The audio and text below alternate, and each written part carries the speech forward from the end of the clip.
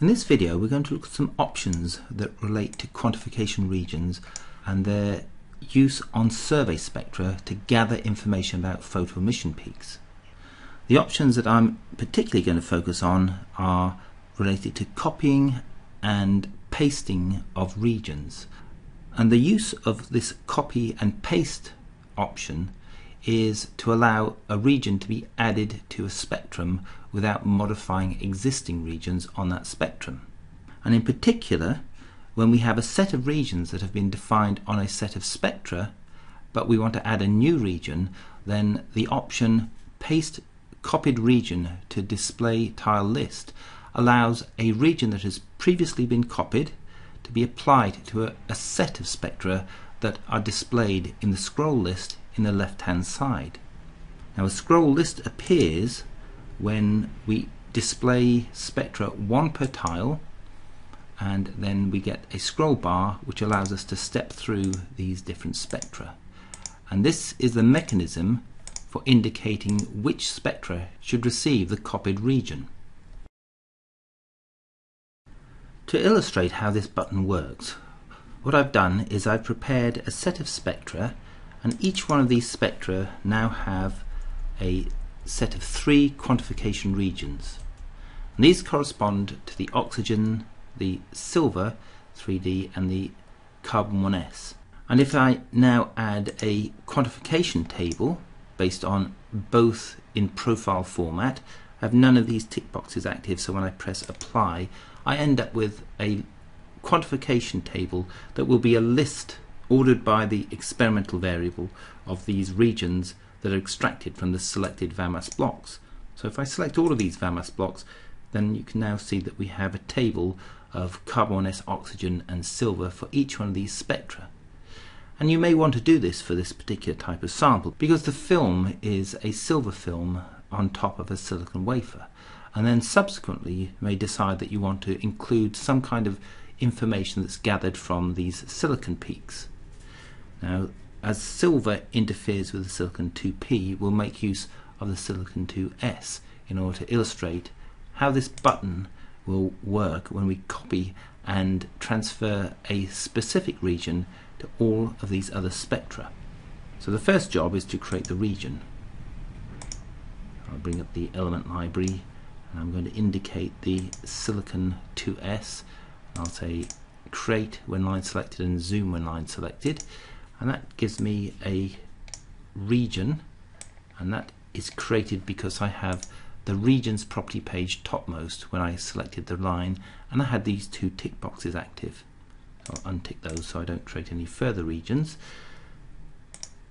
And what I have is a region which is now defined on one of these spectra. If I look at any of these other spectra, only the original 3 regions are present. So what I need to do is copy this region. What I'll do is I'll delete it. When I delete, the region is entered into the same buffer as when you say copy. So now I have effectively a copied region, and if I make a selection of all of these VAMAS blocks and display these spectra one per tile, so you can see here I can scroll down the list and see all of these spectra that I've selected in the right hand side now displayed in tiles. And in order to make this copy operation, I need to then say paste copied region to display tile list. So all spectra appear in the scroll tile list. In fact, what I'll do is I will now change the number of tiles per page so that we can see this operation occur. And each one of these spectra now indicate the 3 regions.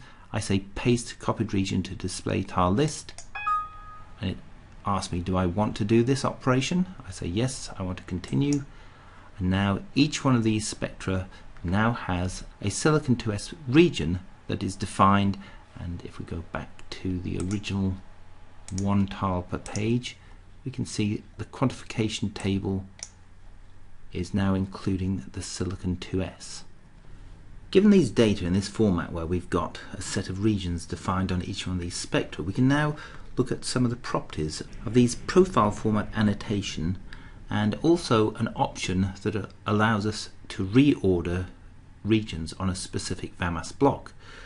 So this button here that says order, if I select this, we can choose a different way to order the regions. So currently it comes in as carbon, oxygen, silver and silicon, and this was the order they were effectively created.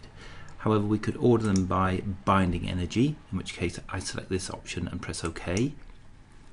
And so the order is now oxygen, silver 3D, carbon 1s and silicon.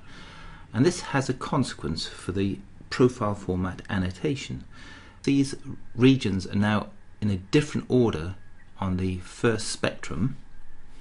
All of the others have the same order. They all appear, as you see here, in a full table. However, when the order has changed, then there is a separation, and this is because the regions no longer align, and hence you get two tables rather than the one. And for each table that I adjust, so for example if I go down here and I perform the same order operation on these, then I return to the VAMAS block with the quantification table and select all of these, we now see there are multiple tables appearing, and this is because I've now rearranged another one that's had experimental variable 3, and this now has the same order as the first one, but it differs between these two sets of 1, 2 and then 4 to 9. So you end up with multiple tables. So if we want to see a single table, it's important that all of the regions appear in the same order and there are the same number of quantification regions in order to get a single table appearing when you use the profile format.